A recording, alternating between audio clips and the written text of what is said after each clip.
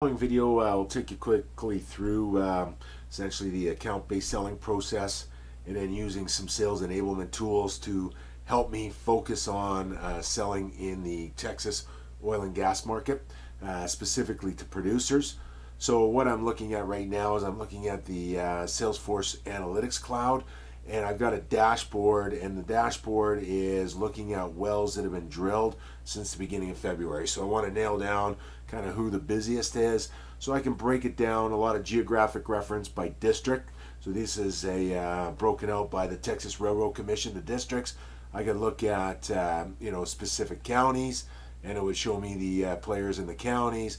I can look at cities and then see who's operating near the city. And then, but in this particular case, I want to look at fields and then see who's the busiest field. So right now I see the Strawberry primary field, and I can click on that and I can say who is the biggest driller. So when we look at account-based selling, we first look at market segmentation. So I'm saying my market segmentation is by field. Then we look at accounts. So I've got a lot of aspirations, so I'm going to go after the top account, which happens to be QEP Energy.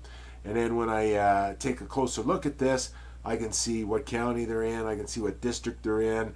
We can come over here, they're drilling oil wells, horizontal, and then we come down here and we can see the depths of the wells. We can look at dates, so on and so forth, to see when they've been drilling these wells or when they've been spudding the wells.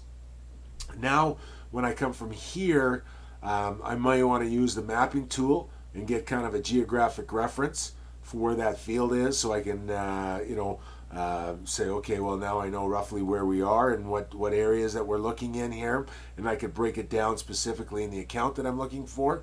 But in this case, I'm going to go to the account record inside of my CRM.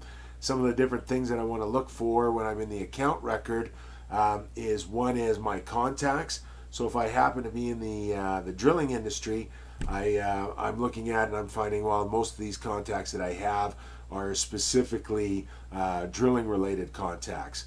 I can look at some other different information like the wells. Here are all the wells. I can see the well license date and the date that those particular wells have been spud. So good information for me. And then I might come down here and take a look at, this is an area where I can put information and I'm picking up as I go with the account. And in this, it's called chatter, and it's kind of a free form text box. So I might come in here and then say, okay, rigs, I'm interested to see what did I post in here on rigs, and then based on our current plan, they're running 5 to 6 rigs. And then that's assuming we're at $55 for oil and then $3 for natural gas. I might look in and say, well, what is the budget for this particular customer? And then when I type that in here, we can go in here and take a closer look at that. And then the capital approved budget is $1 billion. So just some good information quickly about this particular account. The account-based selling process, market segmentation. So I went into my field accounts.